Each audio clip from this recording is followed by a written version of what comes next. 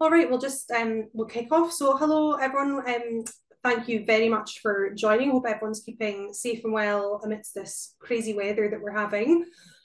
Welcome to this latest instalment in our series of Law Lab webinars. We're delighted to have so many of you joining us today.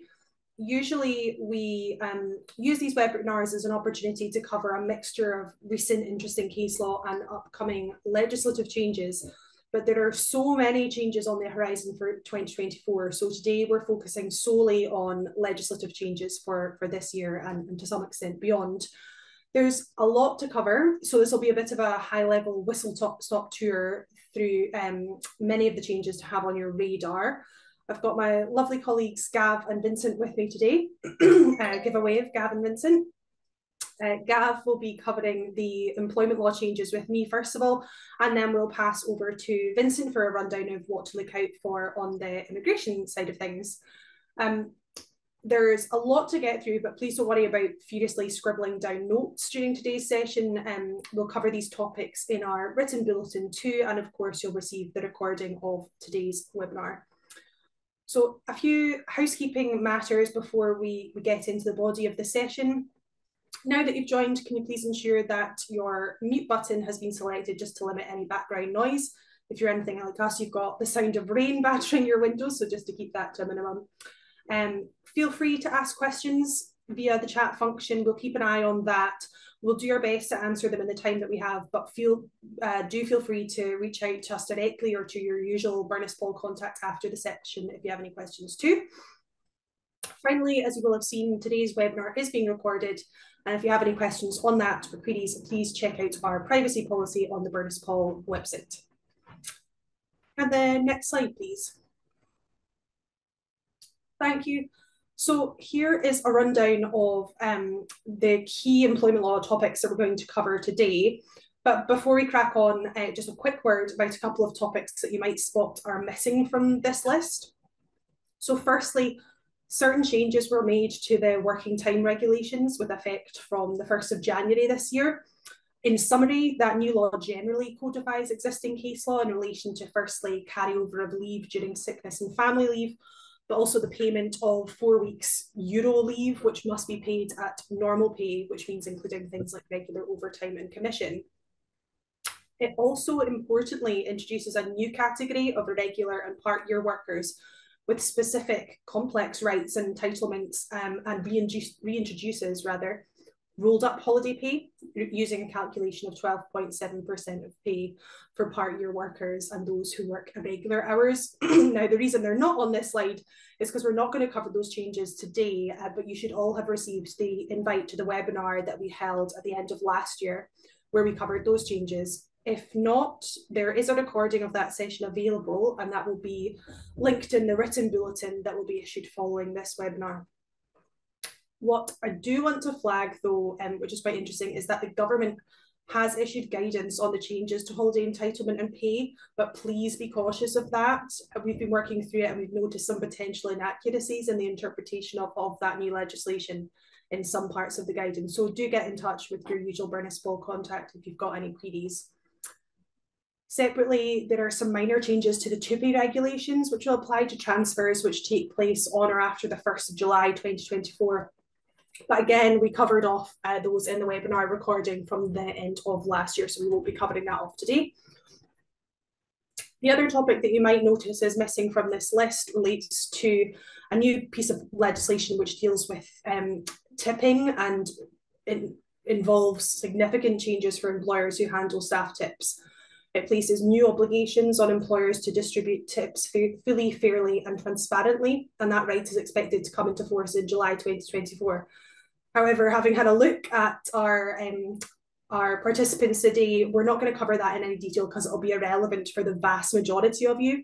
But please do get in touch if tipping is relevant within your organisation, as those organisations will need to start work on written policies to cover off those changes and to consider how to communicate with staff and consult with workers regarding that new policy. So, having covered what we're not going to cover, moving swiftly on now to the topics that we will be covering in some detail today, I'll pass over to Gav first of all to discuss carers leave. Thanks very much, Rachel.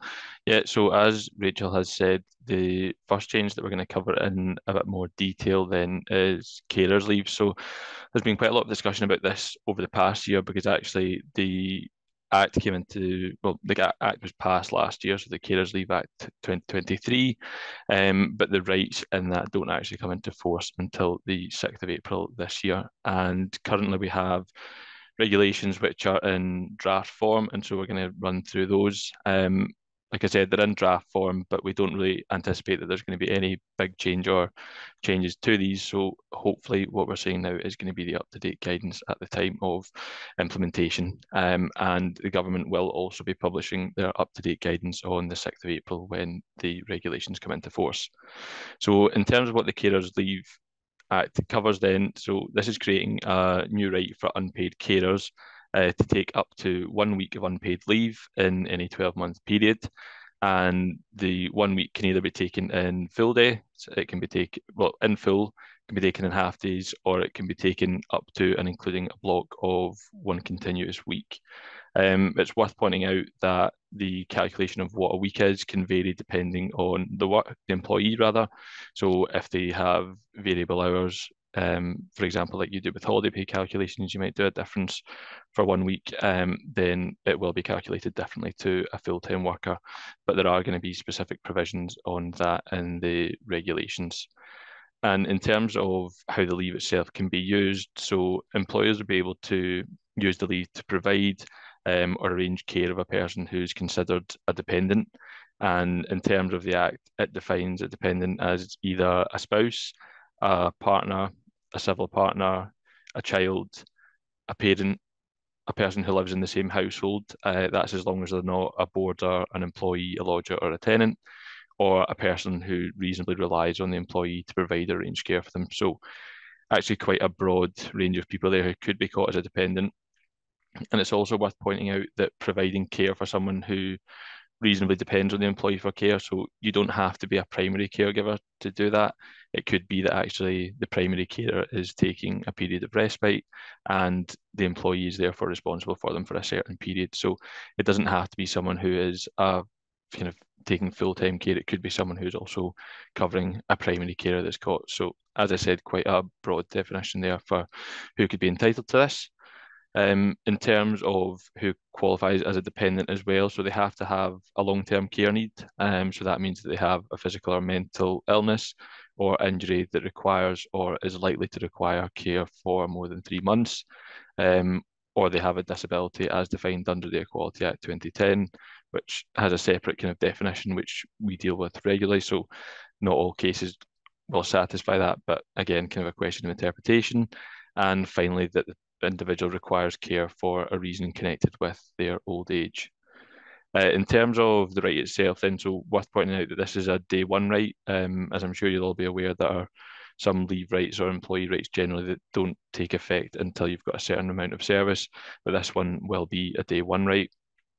And in terms of actually using the leave itself, so there's a prescribed form in terms of the notice that needs to be given for that. And there are also timing requirements. So the notice given must either be twice as many days as the period of leave requested. So if you're taking 1 week of leave, then you'll need to give 2 weeks of notice, or it needs to be given at least 3 days in advance, whichever is the earlier of those two requirements.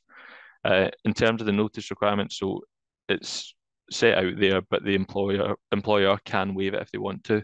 It's ultimately a question of their discretion if the requirements aren't met. And in terms of evidence that needs to be supplied, an employer can't request that an employee supplies evidence in terms of the caring need. So it's really going on trust in terms of that leave there.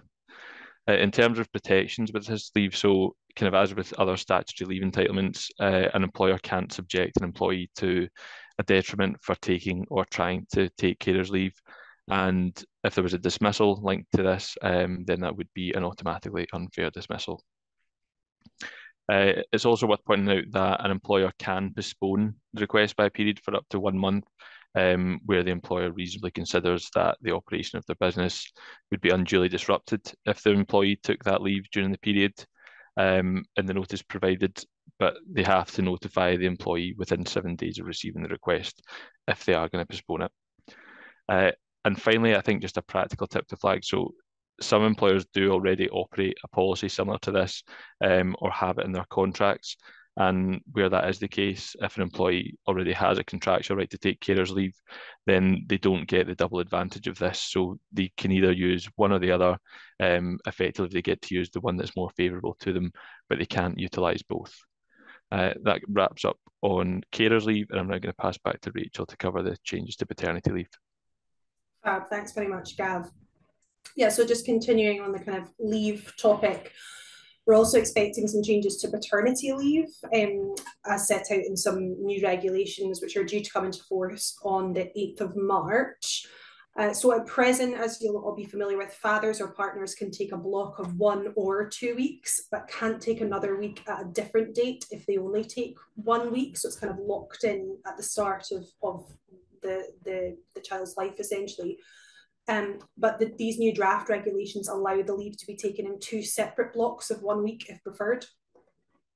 Additionally, currently statutory paternity leave must be taken within the first 8 weeks after birth or placement for adoption, whereas this proposed change is that leave will be able to be taken at any time within the 52 weeks of birth or placement for adoption, so much more flexibility there. At present, notice of the date on which an employee wants paternity leave to start has to be provided 15 weeks before birth, so quite a long lead-in period. And these draft regulations provide that an employee will need to give 28 days notice instead, so a much shorter period of notice before they intend to take that leave. Although, oh, sorry, I can just see we've had a question on the slides. No, it's not just you, Joanne. What I would say is the slides are just very high level. So for our employment changes, we've just got this slide here and we're just talking you through the detail. But as I say, no need to worry about taking notes, as we've got the more detailed bulletin following and the recording. But thank you very much for flagging. And yeah, so back to notice requirements. So shortening that notice requirement, although notice of entitlement will still need to be given 15 weeks before birth, so a longer lead-in time for that.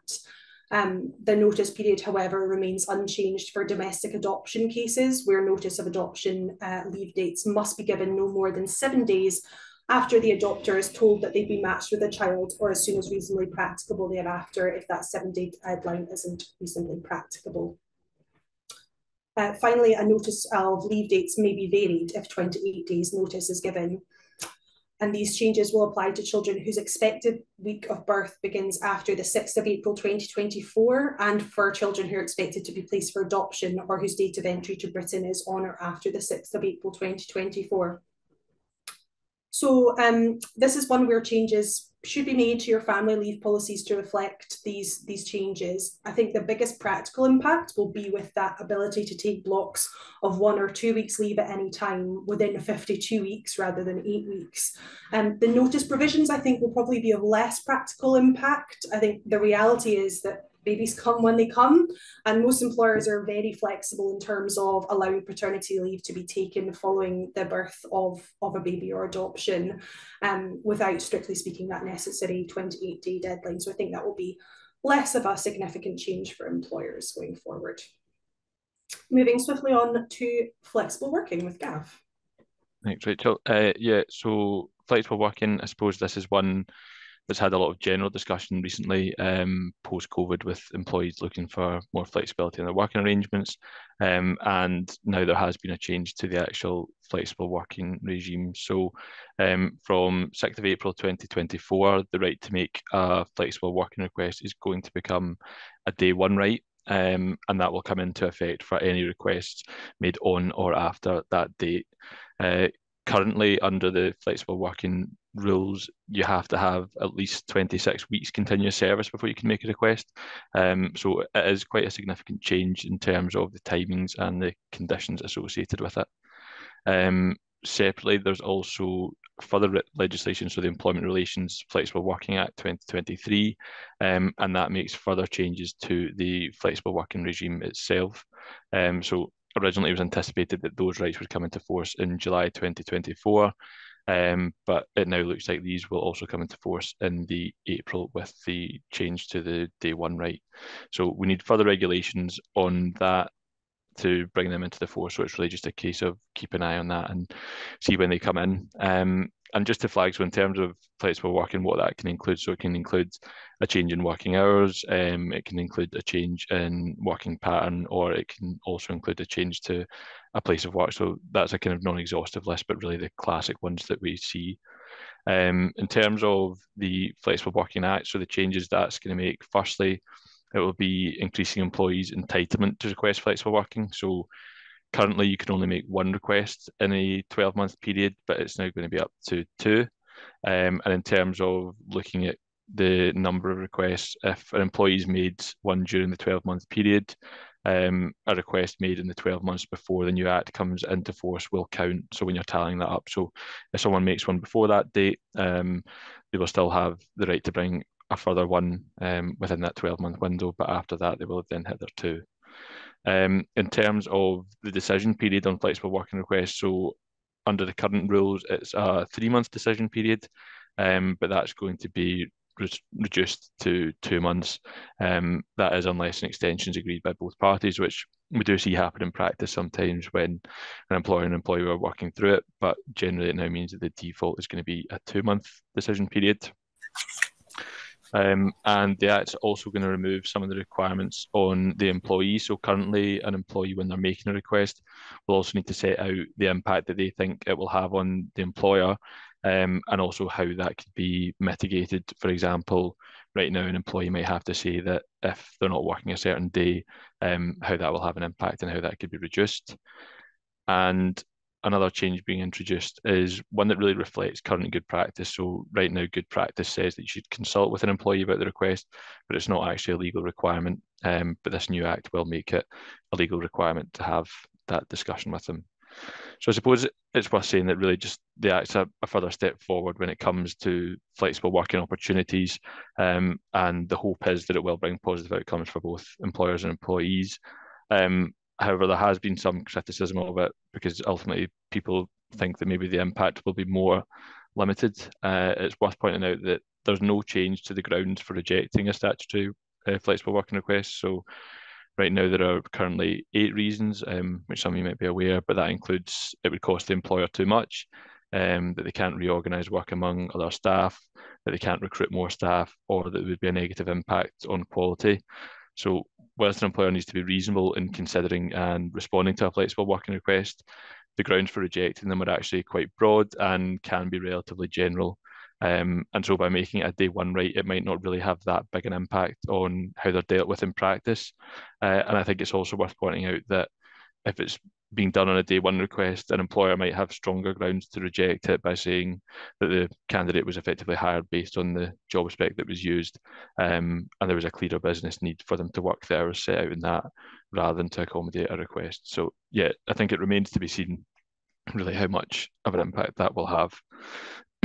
And I suppose the other point of flagging is that really previously most of the flexible working requests that were coming in the past were from female employees, but there has been a growing interest from male employees, and also across a broader range of ages. So really just to track how that will change the demographics of the requests that we're seeing. And the final point on this one is just that ACAS has published its updated code of practice. So they have a code of practice that effectively sets out how employers should be dealing with flexible working requests, and how employees should be handling them. The updated code of practice aims to emphasise the need for employers to create an environment where requests are handled with an open mind and meaningful dialogue. And employers should really be preparing for these changes along with the changes to the code by reviewing their current policies and also processes in respect of flexible working. And I'm going to pass back to Rachel now for right to request more predictable working pattern. Thanks, Gav. Yeah, so a new piece of legislation, the Workers, open brackets, Predictable Terms and Conditions, close brackets, Act 2023, provides for a new and I think interesting statutory right to request a more predictable working pattern. And the right is expected to come into force in September this year. Interestingly, this new right will apply to workers and agency workers, so wider than flexible working requests. And And it does, or this new proposed model follows very closely the flexible working regime in a number of respects, which I'll go on to. But I should say that further regulations are expected to provide more detail. So this is really kind of high-level summary of what we know so far about this new regime. So under the request model, a worker can make an application where there is a lack of predictability in relation to any part of the worker's work pattern, and if they wish to get a more predictable work pattern. So that work pattern could relate to the number of hours that the worker works, or the days of the weeks or times when the worker works, or the period for which the worker is contracted to work, for example, a fixed term. A contract with a fixed term of 12 months or less is to be regarded automatically as having a lack of predictability, which I think is interesting. And an application can be made for a longer fixed term, or the removal of the provision restricting its duration. So essentially removing that cap on the term of the fixed term contract. We think that there'll likely be a 26-week service requirement to make an application for a more predictable work pattern, but that will be need to be confirmed by the regulations. As with the flexible working regime, employers will be able to refuse requests for statutory reasons. So the request does not have to be granted if you can legitimately refuse it on one of the grounds, but you will need a process for dealing with these requests and be prepared for receiving these applications. So very much like with a flexible working request, it really is a right to request rather than a right for that request to be granted. The grounds for refusal, which are very, very similar to those which apply to flexible working requests, are the burden of additional costs, detrimental effect on ability to meet customer demand, detrimental impact on the recruitment of staff, detrimental impact on other aspects of the employer's business, insufficiency of work during the periods the worker proposes to work, and planned structural changes. So lots of kind of wide buckets of potential reasons for refusal. And some of the above reasons may be hard for a worker to challenge, but similarly to flexible working requests, there are indirect discrimination risks which will need to be carefully considered. For example, if a woman asks only to be allocated work during school time, then there may be a potential indirect discrimination risk there if rejected, unless it can be objectively justified. Further regulations, as I've said, are expected about the form of applications and when such an application is to be made, but we do know that the employer must deal with the application in a reasonable manner and must give a decision within a month from the date that the application was made. There are also very similar provisions for agency workers. So agency workers can either make an application to the temporary work agency that supplies them or direct to the hirer. The number of applications will be limited, so only 2 applications can be made in a 12-month period and only 1 at any one time. So a second application can't be made whilst one is being dealt with. In terms of potential remedies for failures to comply with this new regime, so claims can be made to the Employment Tribunal where the employer fails to comply with the various obligations under this new piece of legislation. If the Employment Tribunal finds that the claim is well-founded, it must make a declaration to that effect and may make an order to reconsider the application or make an award of compensation if it considers just and equitable. There will be a cap on the award to be determined by those further regulations, but we expect it'll probably be similar to the award payable in flexible working request claims, so up to 8 weeks pay seems likely. And again, that would be if it's found that there was a failure to comply with the requirements of this new regime. But very importantly, it will also be automatically unfair to dismiss an employee because the employee has made or proposed to make an application for a predictable work pattern. And furthermore, a worker has a right not to suffer detriment short of dismissal on those same grounds. So a key action for this one, and this is something that you'll hear me say several times throughout today's webinar, is that this is one for kind of creating a new policy or procedure, or perhaps amending your flexible working request procedure to include these new requirements. But I think training for managers will also be really important to avoid a situation whereby a manager fails to follow proper procedure when one of these requests is made if they're unaware that it's caught by this new regime. Okay, I will pass back to Gav now. Thanks very much.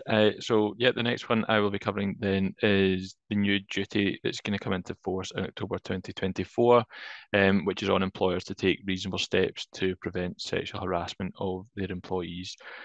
So this is a duty that's come about under the Worker Protection Amendment of the Equality Act 2010 Act 2023. This is again another piece of legislation that has been in the news a lot. There's been a lot of discussion and debate around it. Originally, it was meant to be much more far-reaching, so there was going to be a new duty on employers to prevent third-party harassment, which was seen as quite a broad step. However, as this moved through Parliament, then that duty was removed, effectively following substantial debate on the point and concern that it might prohibit free speech. The duty to take reasonable steps to prevent sexual harassment of employees was also watered down during the debate in Parliament. So the current requirement is that an employer is going to be required to take reasonable steps to prevent it. Previously in the draft, it was all reasonable steps to prevent sexual harassment. So again, kind of a watered down version of what was there, and as this has moved through Parliament. So really right now it's difficult to say how this is going to apply in practice, and it really raises the question as to what reasonable steps is going to entail. So would this be met if an employer has only taken a couple of actions, or is it something that's going to demand more substantial attention? One of the things that has been pointed to in relation to this is the Equality and Human Rights Commission's sexual harassment and harassment at work technical guidance, which we'll share a link to in the bulletin. But that's effectively technical guidance that's been created by the EHRC, and there has been a discussion around whether this is going to become a statutory code of practice, which might be relied upon alongside the legislation. And that in itself actually does set out preventative steps in terms of harassment. And so it could be that this is what the tribunals use to judge whether the reasonable steps have been taken. So just flagging then in terms of some of the steps that are already set out in that guidance. One of them is having effective policies and procedures in place to deal with harassment. I would say that's good practice for any employer, really. But the key thing with these is really making sure that they're monitored and reviewed regularly. So we've seen in tribunal case law recently in terms of harassment claims, in terms of the reasonable steps defence, that it's not a reasonable step just to have policies and procedures in place. It could be that they're very outdated. So we've had some cases where actually policies haven't been refreshed for, say, 10 years, and that meant that an employer had failed in a duty to take reasonable steps. The other one is being proactive in detection of harassment. So considering early warning signs in the workplace, are there places where people could report this? So if someone's got persistent sickness absence, is there another underlying reason? Do people have regular one-to-ones with their manager where they feel comfortable to raise these issues? Is there a harassment reporting line? Could it be something like a whistleblowing line as well? Really just making sure that there's a chance for people to raise these concerns proactively and that an employer has a chance to detect them. And yeah, that leads on to the final point, just having effective channels for raising these concerns. So, like I said, are there designated people who these could be raised to? Do people feel comfortable using these channels? And also regular training on harassment itself. So that kind of ties in with the policies and procedures point, but again, making sure people have specific training on this point and also on the policies and procedures and really making sure that that is refreshed regularly. The only thing to say on that is that it's currently unclear if this will become the statutory code, because there has been separate reference to the EHRC providing another statutory code to complement its technical guidance, and that might then update the new duty following the consultation. So again, really a case of watching this space with this one and seeing what does end up being published to support this. But yeah, in the meantime, those steps I've recommended and suggested from the code already are really the ones that employers should be looking at, should make sure that they have ongoing training on it and also that they have comprehensive policies covering workplace harassment.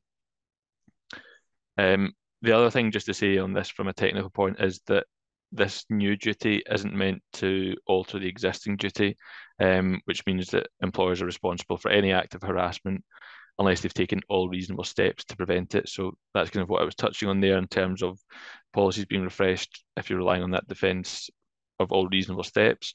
So the effect of this new duty is that if an employee succeeds with their sexual harassment claim, the tribunal then also has to consider whether the employer has failed to comply with the new and separate duty to take reasonable steps to prevent sexual harassment.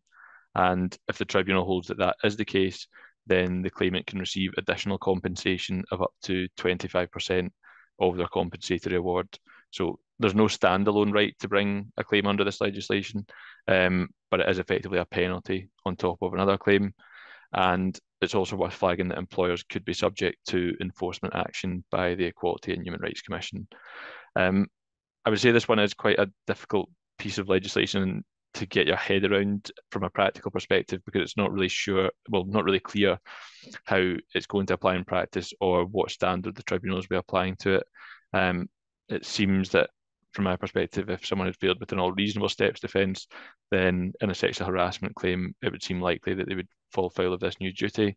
But as I said, it's difficult to know how this will operate in practice so far.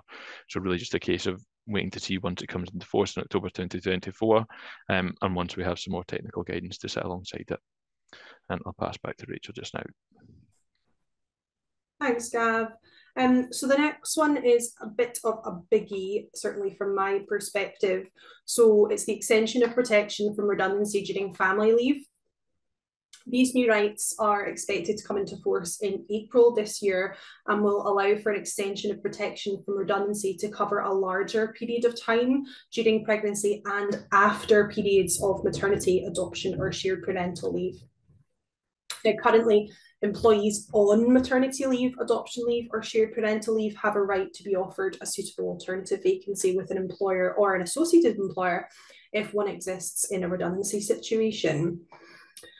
In cases of pregnancy, going forward, this redundancy protection will be extended starting when an employee notifies their employer of the pregnancy. So again, that's extending it earlier than being on maternity leave. But we'll also extend it for a period ending 18 months from the first day of the estimated week of childbirth. The protected period will, however, be 18 months from the exact date of birth if the employee gives the employer notice of the date of their child's birth.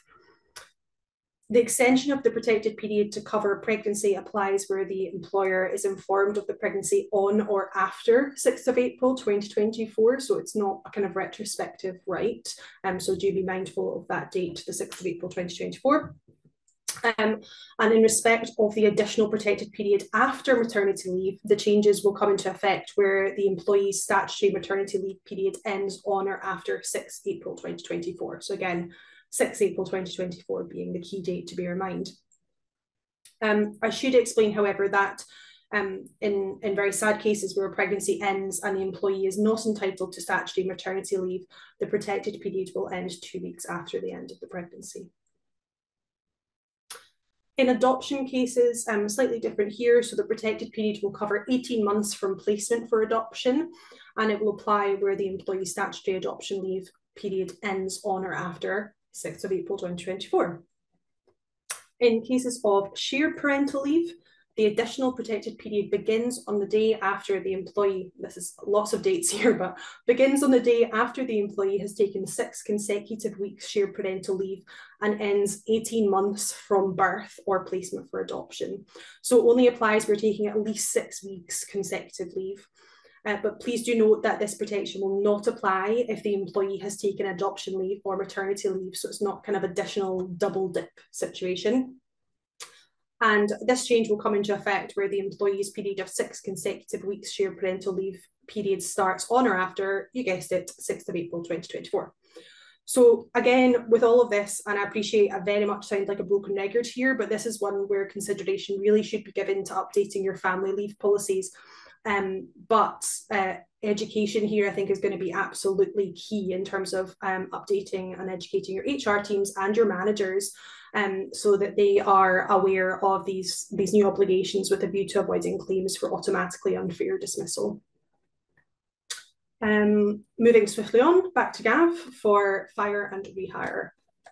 Yeah, so this is a topic that, again, has been in the press quite a lot last year. Really, the big discussion on it came about following the P&O ferry scandal, which I'm sure you'll all recall. That wasn't strictly a fire and rehire scenario, but it did lead to a lot of public discussion about the practice. And yeah, off the back of that, the government published a new code, well, a draft code on the practice of dismissal and re-engagement. So that was back in February 2023. And the government response and the final code is now expected this coming spring. So the new code itself deals with the practice of changing employment terms and conditions by way of dismissal and re-engagement, which more informally is known as fire and rehire.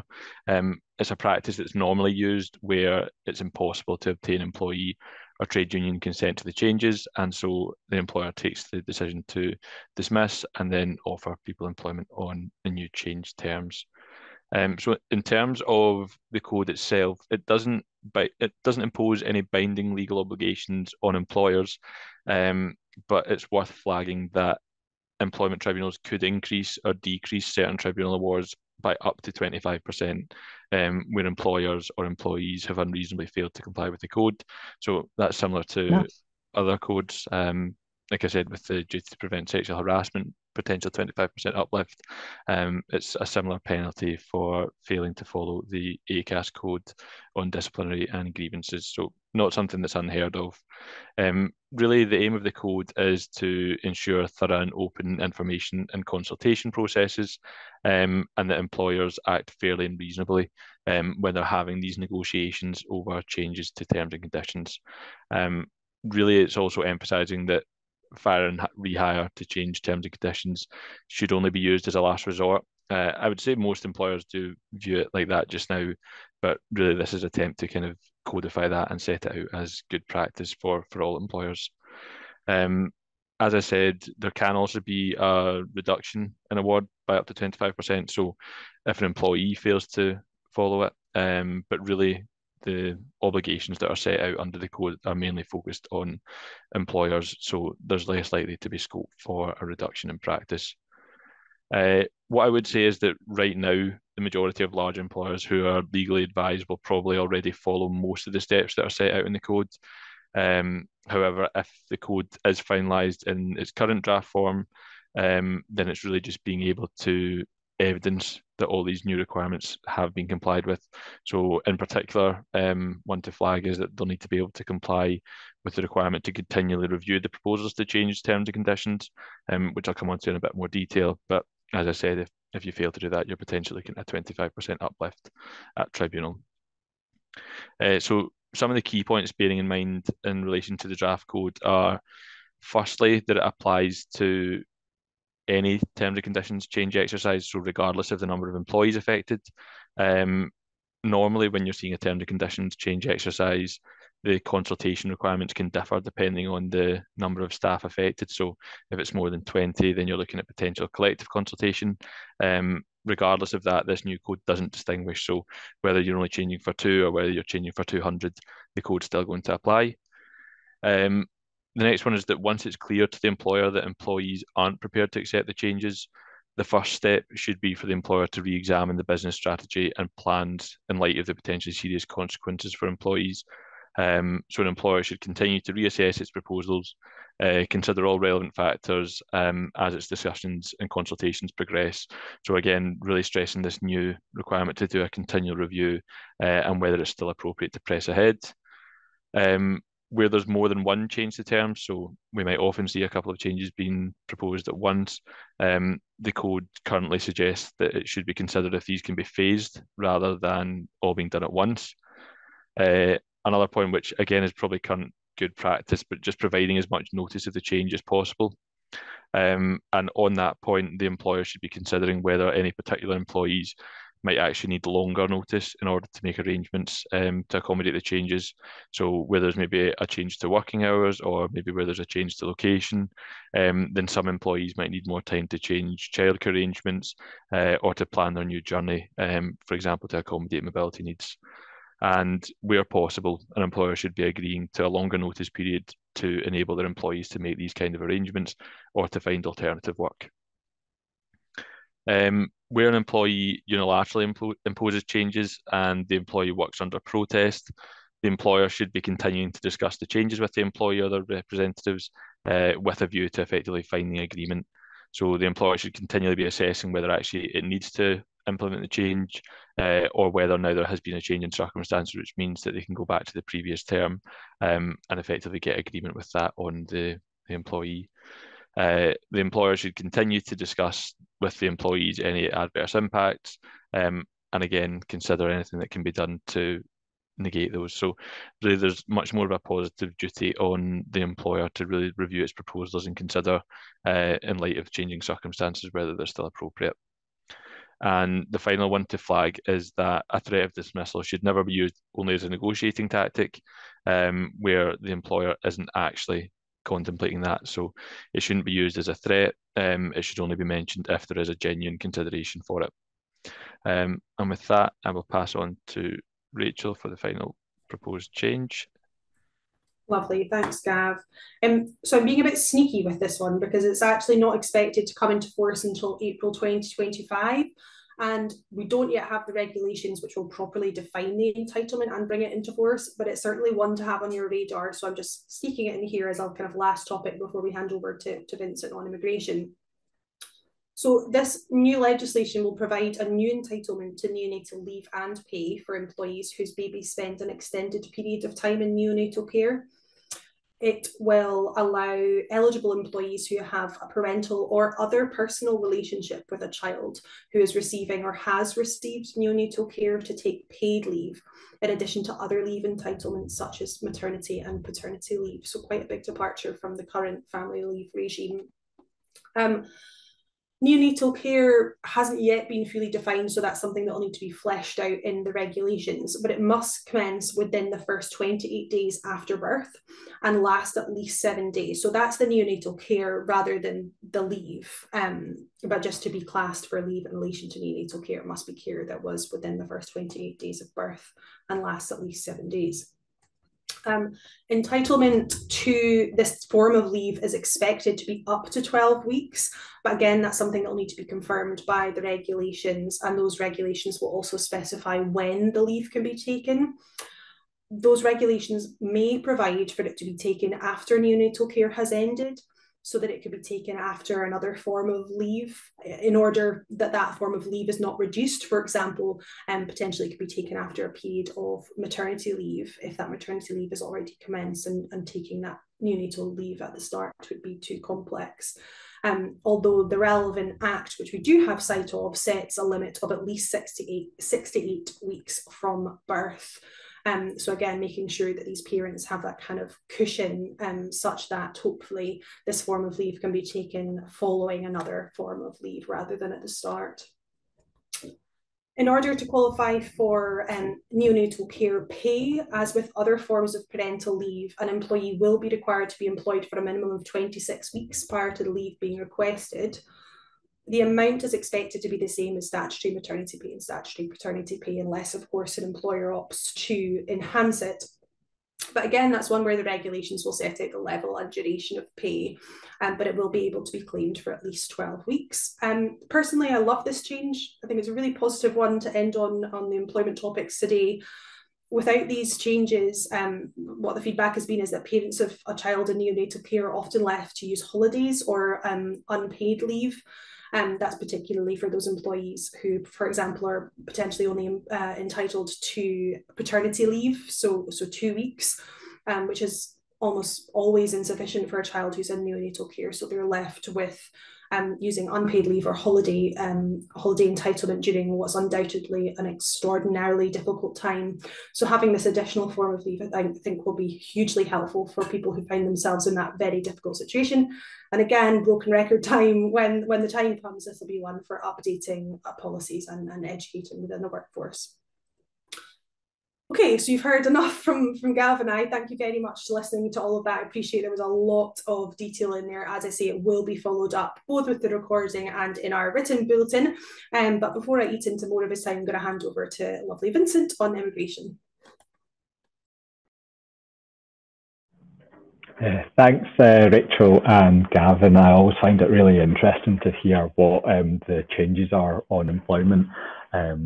So I am going to cover some of the expected upcoming immigration changes.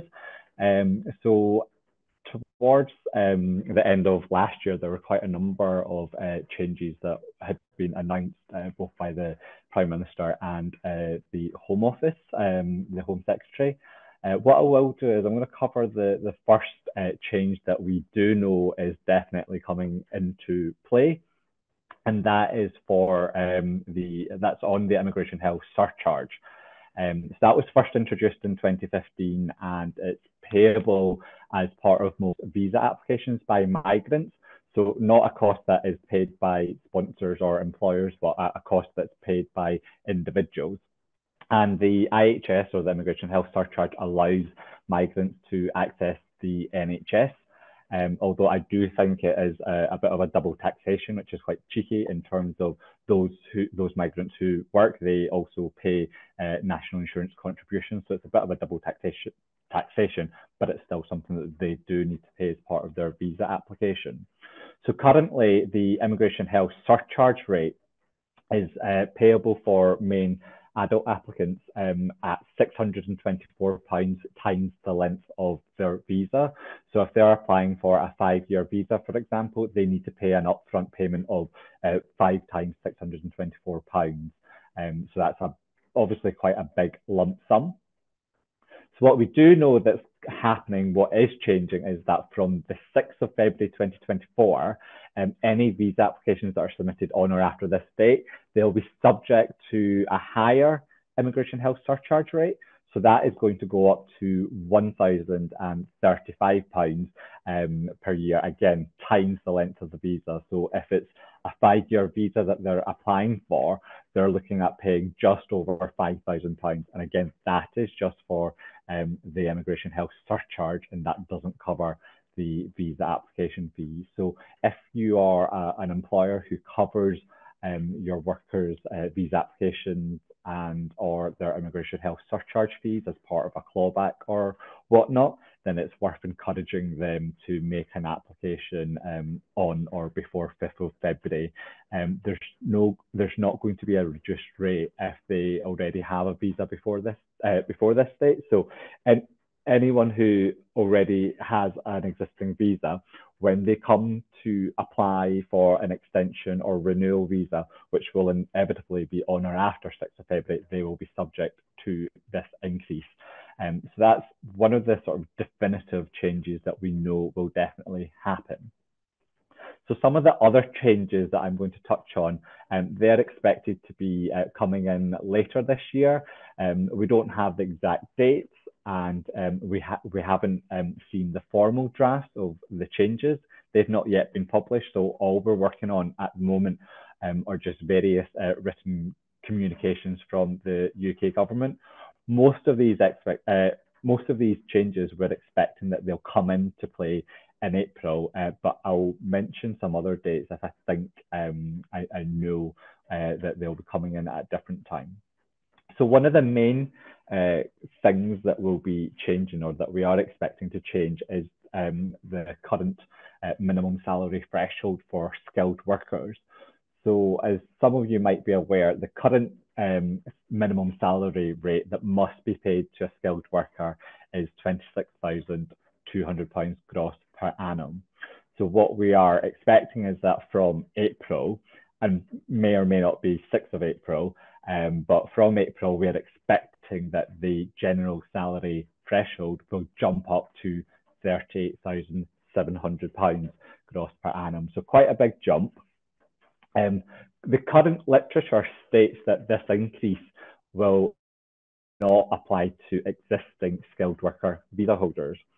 So in other words, what we're expecting is that this increase in the salary that must be paid, that this will only apply to new initial skilled worker visa applicants who are applying for the visa on or after this rule change. So it seems to be the case that existing visa holders will just be subjected to the current rules, opposed to these new changes as and when they come to extend their visa.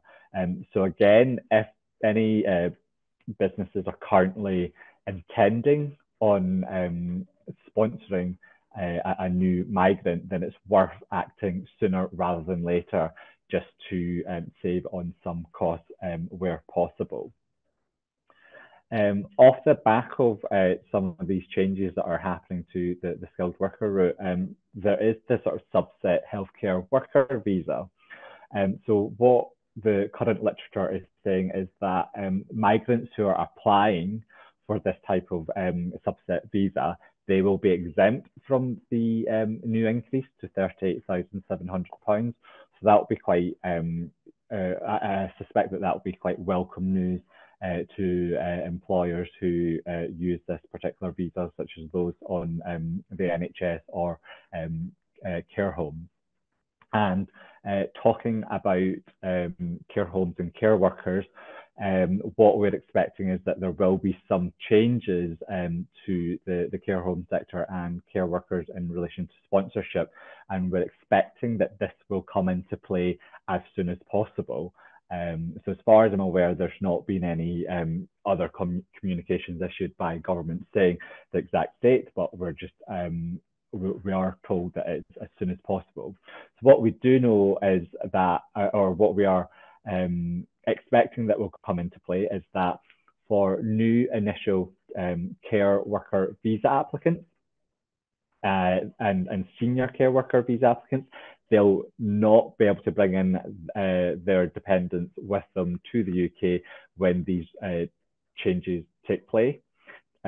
So for anyone who's already working in the UK under the sponsorship code of a care worker or a senior care worker, again, we're expecting that they'll still be able to bring dependents over to the UK under the current rules. So they won't be subjected to the new rules. The new rules we're expecting will only apply to new visa applicants. And what we're also expecting is that for social care firms that operate in England, there will be an expectation that they will need to obtain regulation from the Care Quality Commission in order to be able to sponsor care workers and senior care workers. So that's something new that we're expecting, and that's only for firms in England. We're not sure whether there will be sort of changes to the way that things operate in Scotland. So we'll just need to wait and see. But again, we're expecting that these rules will come into play as soon as possible. In terms of some other changes, there is the shortage occupation list. So for those who don't know, this is used for the purposes of the skilled worker sponsorship. And if you're sponsoring someone on a job that appears on the shortage occupation list, then you will be able to benefit from a 20% discount on the salary rate. So what we are expecting is that this shortage occupation list will come to an end in April, and it will then instead be replaced, or rather renamed, to being called the Immigration Salary List. The Migration Advisory Committee, they were instructed last week by the Home Office to carry out a new review, and the Migration Advisory Committee have acknowledged that instruction, and they'll come back to the Home Office in due course. But what they won't be able to do is they won't be able to get input from stakeholders. And so what they will be doing is they'll be providing their review and recommendations to the Home Office based on existing data. And what it does seem to me is that there will still be some discounts that are applicable, but it's not clear how much that will be, or whether it will be 20% or less than 20%.